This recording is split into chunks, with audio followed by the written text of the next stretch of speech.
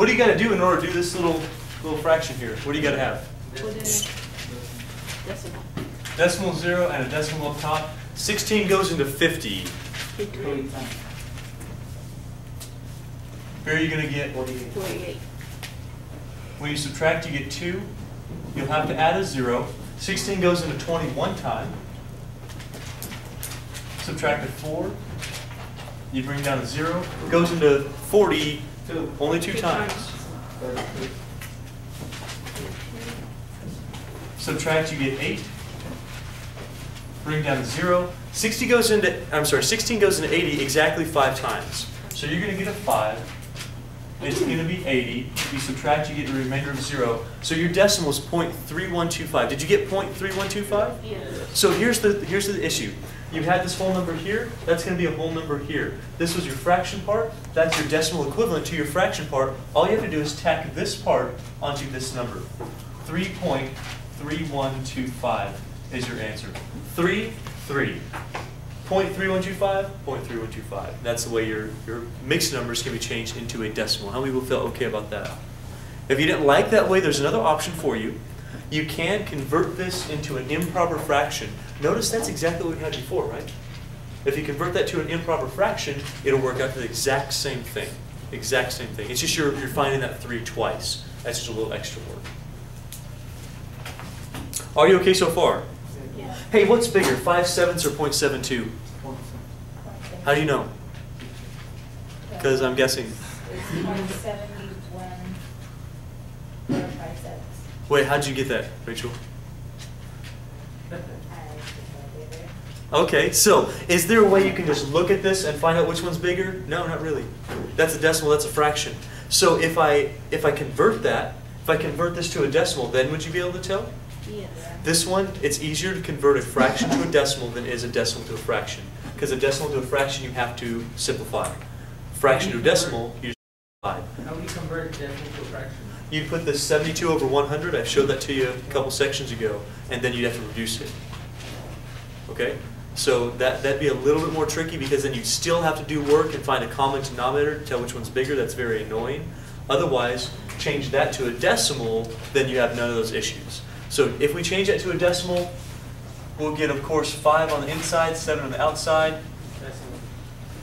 5.0, that's a point. Up on our quotient, goes in 0 times. How many times does 7 go into 50? Please play along up here with me. You're going to get a 1. Bring that down. How many times does 7 go into 10? Once. Now, we already dealt with a 7, okay? It's going to go on for a long time. But can you already tell which one's bigger? Yes. Yes. Yeah, look at the decimals. This is 0.72, this is 0.71. Which one's bigger? So you don't even have to convert this all the way if you don't want to. If you're just telling which one's larger, convert it to the point, the place value, to where you can distinguish which number is bigger and which one's smaller. Of course, this would be our bigger number. So convert it to a decimal, and then determine which value is actually bigger. How many people understood that? Good.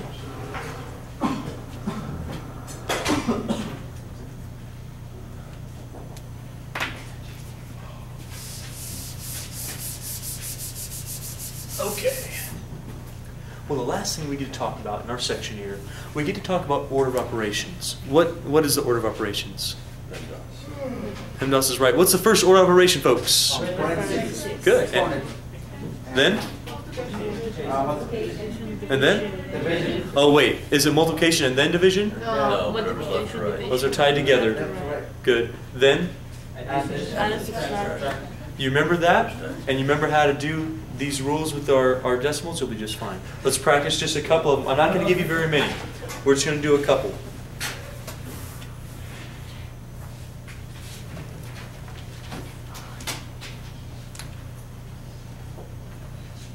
Meaning like 3. We'll do 3.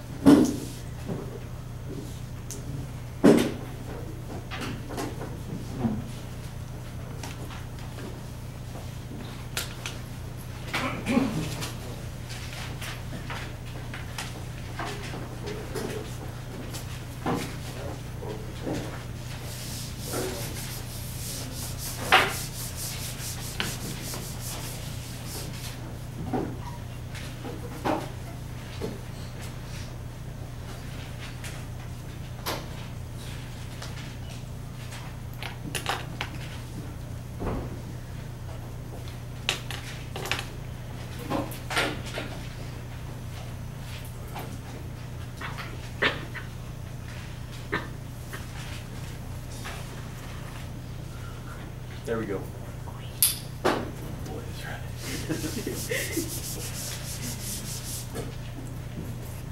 So let's start over here on the first one. We're going to do these together, so don't worry about rushing off and doing them on your own. That's not a problem. We'll do them together. First thing, what's the first order of operations that we're going to do here? Parentheses. So let's do parentheses. Do it off to the side if you'd like to. Somehow we need 9.2 minus 1.1. How much is 9.2 minus 1.1? 8.1. So we have negative 0.5 times 8.1. What do we do next? Multiply. Good, because that parentheses is really just holding that number in there. There's nothing in there. There's no exponents. The next thing we have is multiplication and division. So off to the side, we're going to multiply 8.1 times 0.5. If we multiply 8.1 times 0.5, we get 5. We get 40. Hey, where does that decimal go? Does it go between the 0 and the 5 or the 4 and the 0? 4 and 0, very good. Because we have 2 decimal places from the right, that's 4.05. So our answer is 4.05, true or false? Negative. Ah, so false. Because this had to be a negative, we're going to have negative 4.05. Are you guys okay with this? Yes. So really just combining a couple ideas. How to add, subtract, multiply, divide exponents with our order of operations. Now let's look at our next one. What's our first order of operation here, ladies and gentlemen? Exponents. Well, now we'd say parentheses, but that's just holding a number up there, so parentheses are kind of accomplished already. What's the next thing we do? Exponent. Hey, can you do negative 1.3 squared? Yes. Is it going to be a positive or a negative answer, do you think? Positive. Good, you have a negative times itself, right? A negative times a negative equals a positive. So when you square a number, that's saying whatever my answer here is, it's going to be positive. Are you with me on this? Yes. So do 1.3 times itself off to the side if you'd like. So 1.3 times 1.3.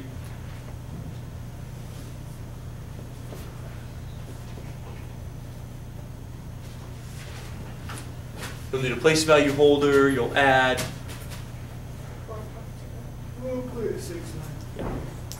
You should be getting 1.69. Did you get 1.69? No?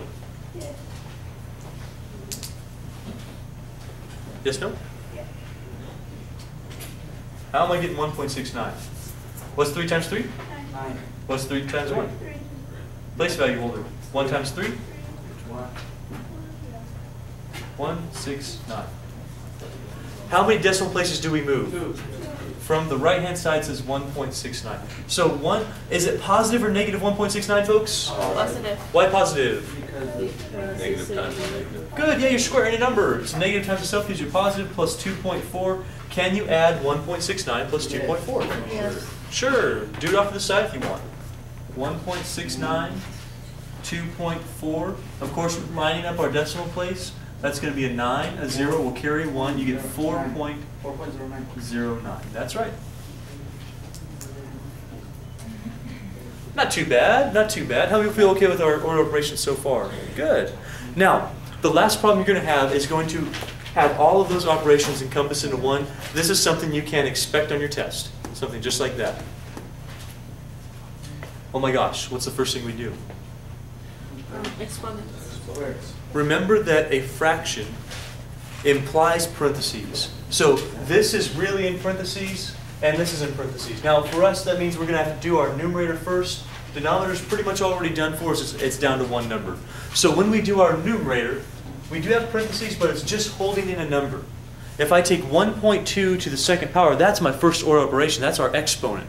So what we're going to do is we're going to rewrite this as 20.06. I'm not going to touch that yet. Not yet. We're not doing anything with that yet. Minus, I'm going to do this problem, 1.2 squared off to the side. Now look at the board with me, please. Look at the board. Do you notice, I should be on the board right now.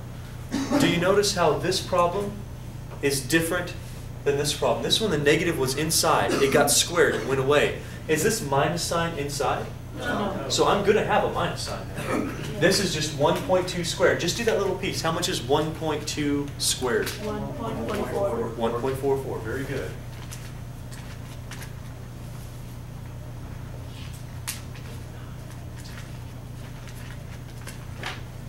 divided by 10, and then over 0.02. Oh, question.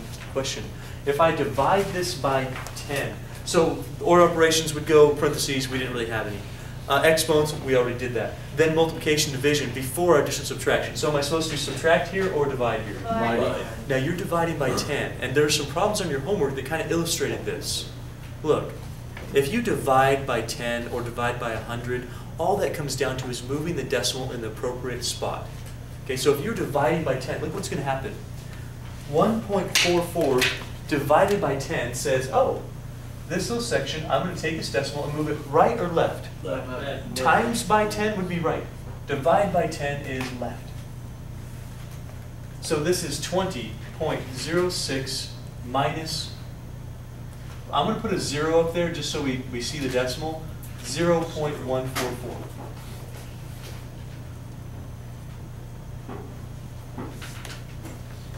Okay, you tell me. What's the next operation I'm going to do? Subtract. Definitely subtract. So do 20.06 minus 0.144. Do that to the side if you'd like.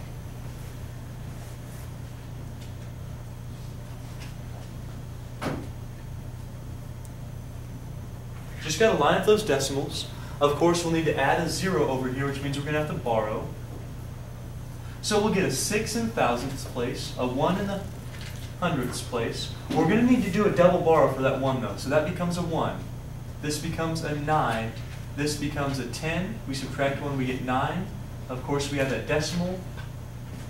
19.916. Were you able to get that? Yeah. Yes. Raise your hand if you feel okay with it so far.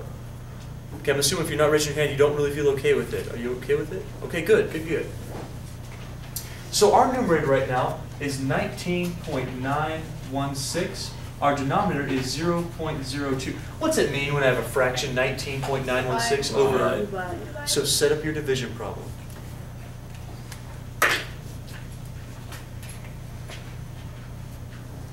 What goes on the inside?